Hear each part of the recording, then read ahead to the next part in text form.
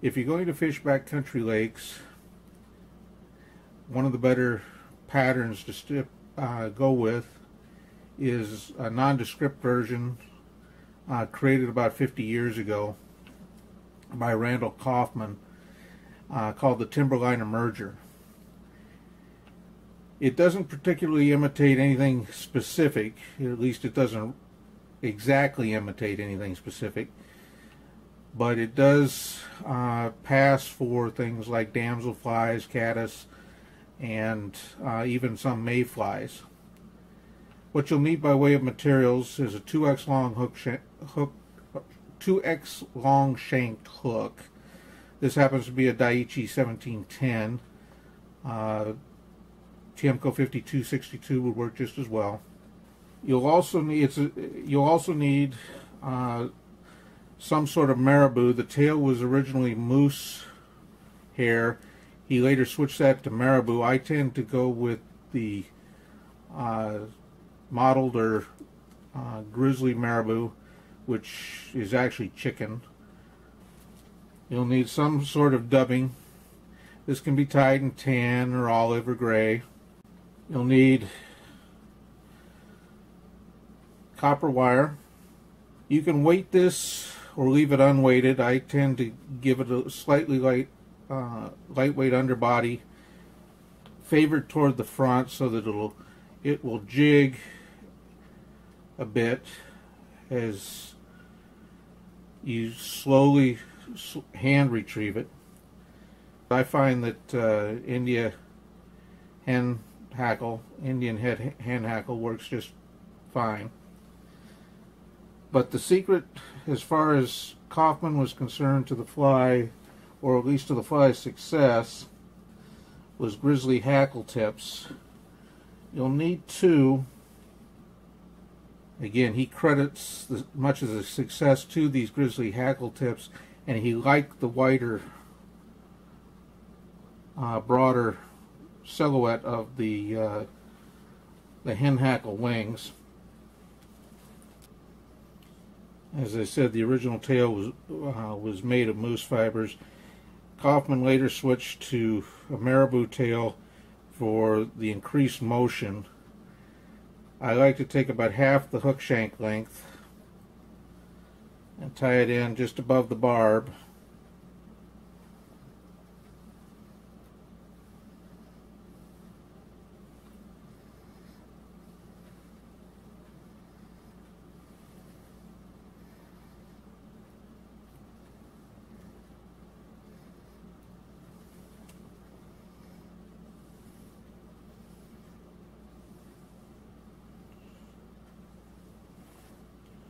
And that creates a nice fluffy little tail.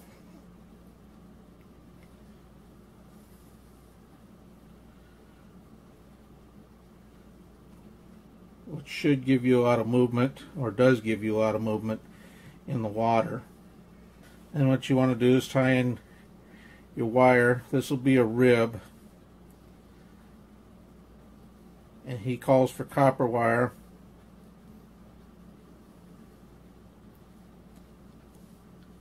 It creates a nice contrast with this tannish body.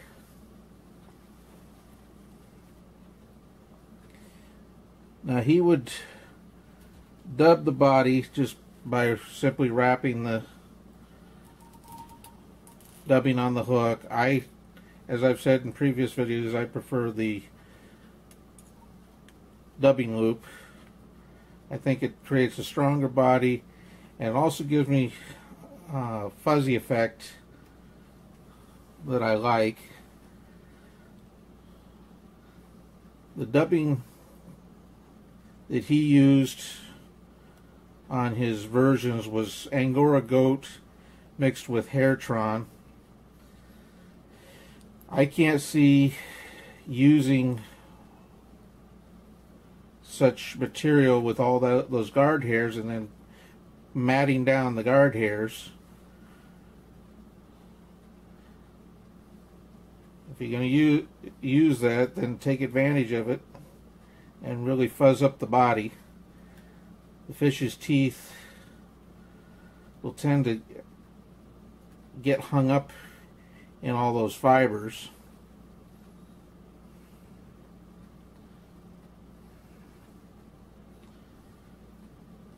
It will also trap air bubbles.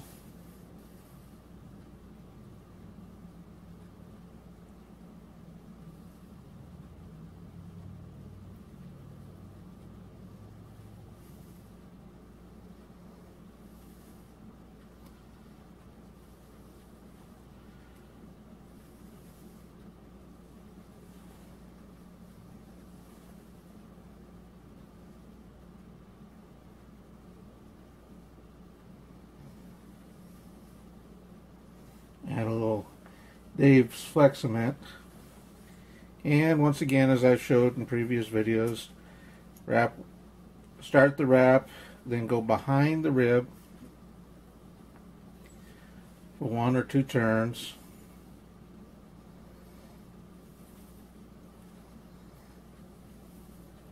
Then come back in front of it.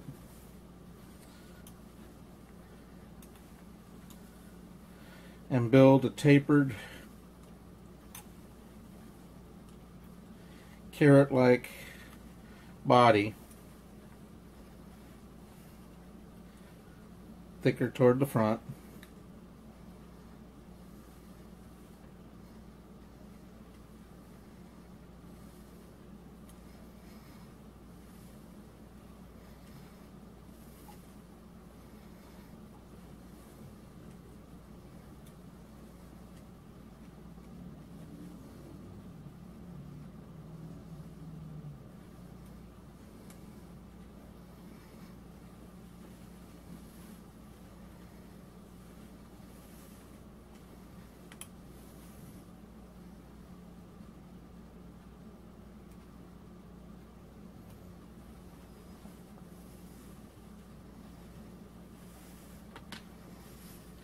Now in his book, Kaufmann says to make sure these ribbing turns are tight. What you're looking for is to create a sense of segmentation.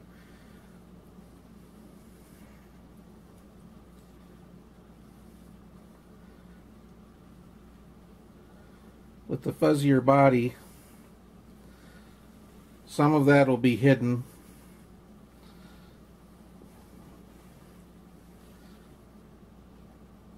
But I like that effect. I like the idea of it hinting through, the color of the rib hinting through, as opposed to being kind of in your face. If the guard hair is a little too long for you, go ahead and trim it up just a little bit. Now's the time to do it before you get all the other materials on there.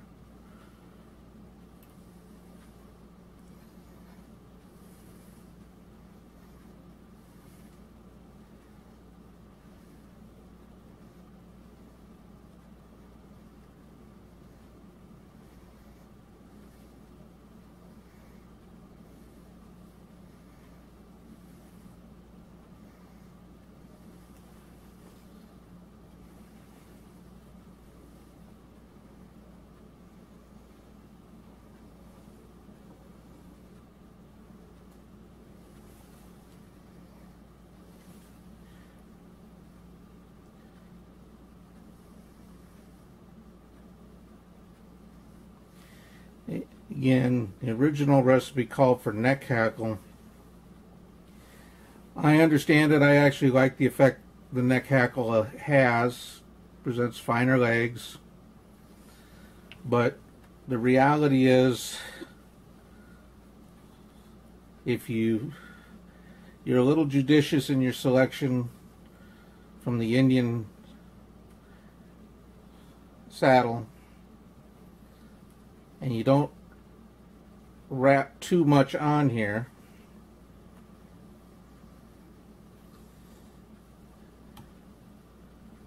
you can get a nice leggy effect, just like with the red fox squirrel hair nymph. And it gives you plenty of movement.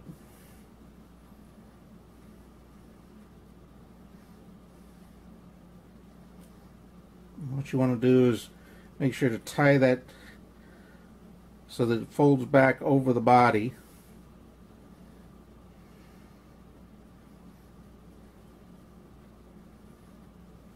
If you play with it a little bit, kind of move it around the hook.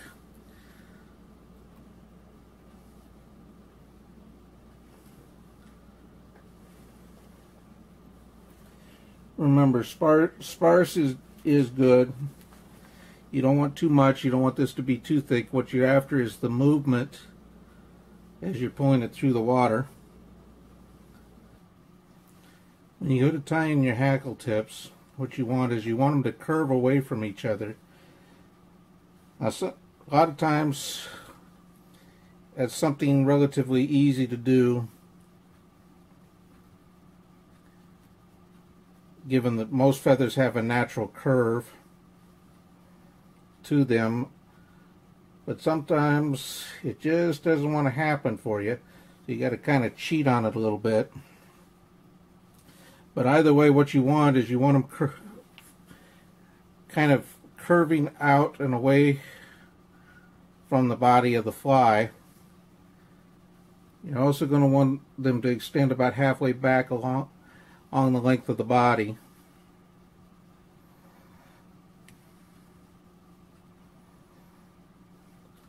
And what's going to happen is as you're pulling it through and all those legs are moving, those feathers are going to tend to come together like this and add pulsating motion.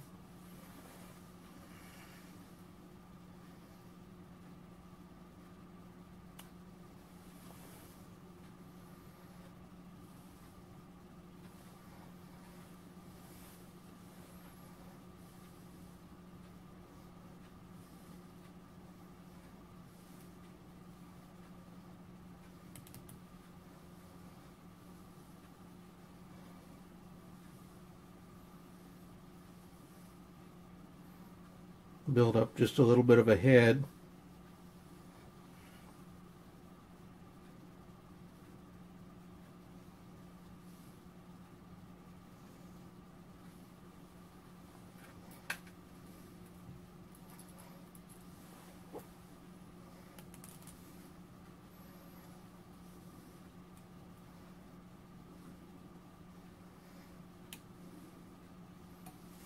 And this is one of the reasons why shorter shank hooks really don't work well, at least as far as I'm concerned, is that you want this somewhat prominent head on there, and what happens with the shorter shanks is that you generally don't end up leaving yourself enough room to have a good looking head.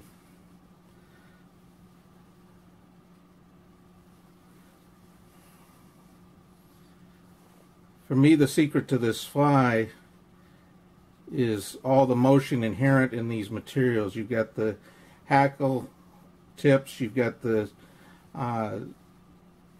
Indian hen hackle, you've got the Marabou, and by dubbing the fuzzy body, you've got all that material trapping air bubbles and moving with the pattern.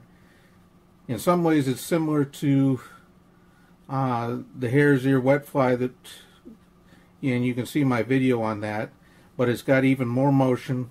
It's a little bit more of an exaggerated body, and it imitates any number of things, and it's one of those killer patterns on backcountry lakes. Give it a try.